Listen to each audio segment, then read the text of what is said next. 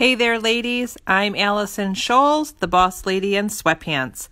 Welcome to my quick coffee chats, where we dive into social media, branding, photography, Instagram, marketing, design tools, and it starts right now. Hey friends, how are you?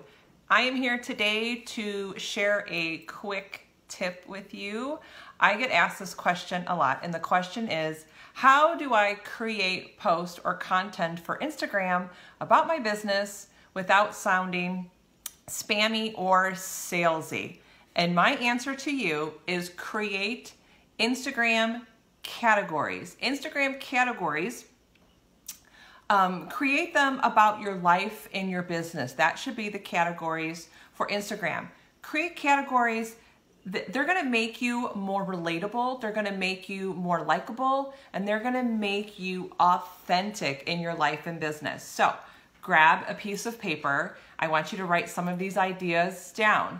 But when you are creating Instagram categories, I want you to think about your life. I want you to think about your business, okay? And that way, when you create Instagram categories and you post to Instagram with your categories, you're not posting about your business day after day after day, and you're not going to come across as spammy or salesy. So here are some examples of Instagram categories.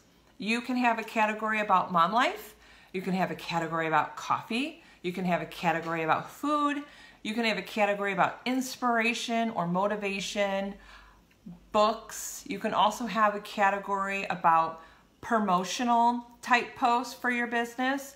And then you can also have a category for a new blog post or a new product that has to do with your business.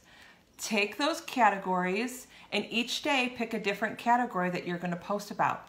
What this does is this makes you more relatable and more attractable, is that a word? Sure, we're going to go with it.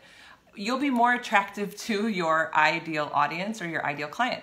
When you are choosing your Instagram categories, make sure it's about you. If you're not one to really post about inspirational posts or quotes, don't have that as a category. Make sure there are categories that are related to you and your life and your business. So maybe you are a stay-at-home mom with toddlers running around. A great category for you is toddler life. That is making you extremely likable and relatable to your ideal audience. Here is the point with Instagram categories. It keeps you from posting about your business every single day and spamming your audience, because Instagram does not like that and your audience does not like that. So create Instagram categories to come up with content or post types for Instagram. So that is my tip of the day, and I hope you guys have a fabulous day.